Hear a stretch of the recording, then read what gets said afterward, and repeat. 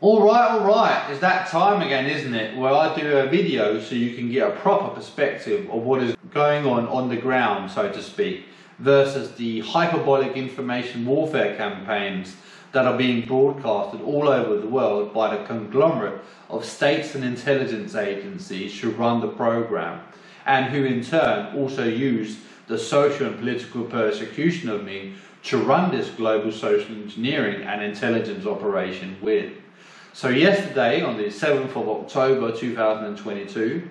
I was supposed to have been lured into a physical altercation with the intention for me to get seriously bodily harmed and or arrested. And under the pretext of me meeting up in Aalborg to buy a power tool, which I had arranged on the 6th beforehand. So the Danish intelligence agency, PET, and the state were surveilling my interactions on Facebook and then using that as a pretext to try to coerce someone to meet up at the address where I was supposed to meet, either with the seller themselves or someone was just supposed to meet at the place where I was supposed to meet the person selling the power tools. This is unbeknownst to me, but it is very clear that I was supposed to have gotten into a physical altercation which was being coerced and staged by the Danish intelligence agency using the program synthetic telepathy communication system to conduct and to run this operation with. And as well as running the operation, the Danish state and intelligence agency were broadcasting to the entire Danish population, at least, that this was going to happen, and they were making, they were using the event upcoming active measure as propaganda content to broadcast to the entire population. But as I was about to arrive on the address, only a minute or two before I actually was on the address in Aalborg, the person that I was supposed to meet to buy the power tool suddenly said they couldn't meet me until 5:30, and it was like 2 minutes to 4 o'clock as arranged. I was supposed to meet at 4, and now only 2 minutes before I was supposed to meet them, they changed the time to 5:30. So obviously I knew something was wrong, and I immediately wrote back that I was here now at the door, and yeah. So at the end of the day, the person really didn't respond, other than saying that he was at another address, and as soon as I asked if he had the power tool with him at this other address, well, he didn't reply. And when I got home and scrolled down Facebook, well, I could kind of I got wind of what was supposed to have happened, and that was an active measure that was supposed to have ended in a physical altercation, as I say, with the intention for me to get seriously hurt and arrested, or even both. And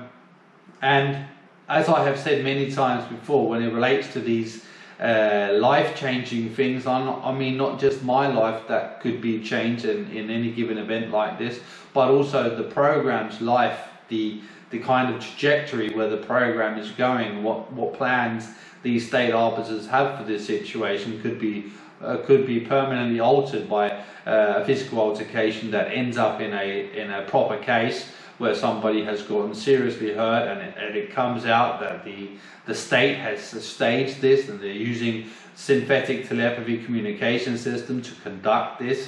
and they are doing it to me, surveilling me and using a normal interaction between two civilians, a purchase of a second-hand power tool, using that as the pretext. You know, it's really so illegal and so extrajudicial that the case would just it would really change the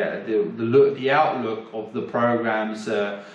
continuation, if you know what I mean. So, as I have said many times before, they call off these life-changing events that they set in motion illegally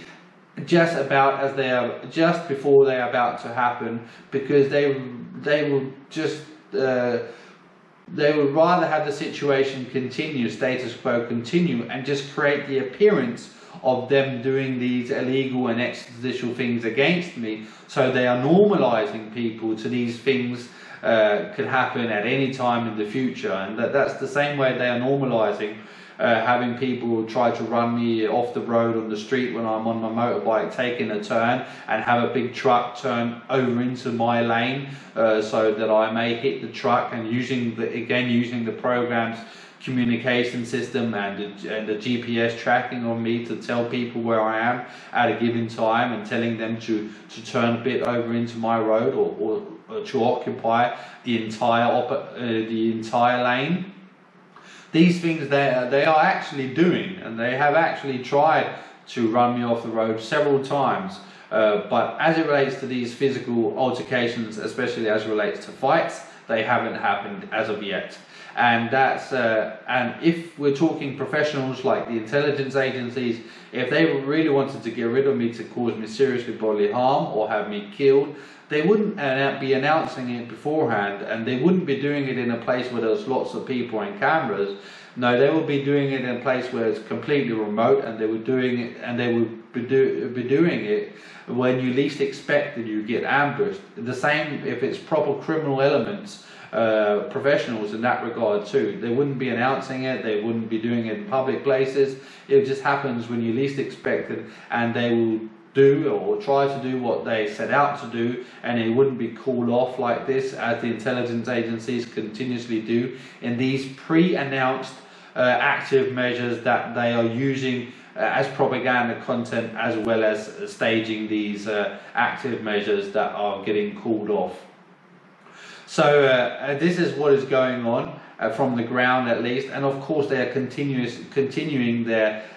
never-ending demonization and ridiculing of me. They are literally accusing me of every despicable thing known to man under the sun, especially as it relates to sex crimes. And when it's not these things, then they are always trying to ridicule and discredit me by saying or proclaiming that I'm doing all kinds of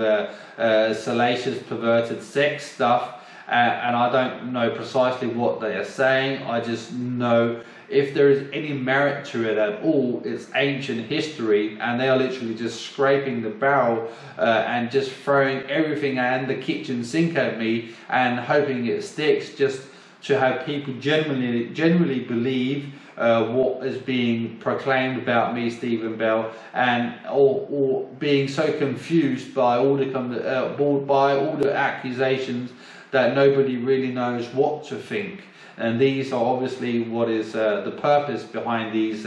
information warfare campaigns and psyops that are being waged on the people, as well as me, Stephen Bell.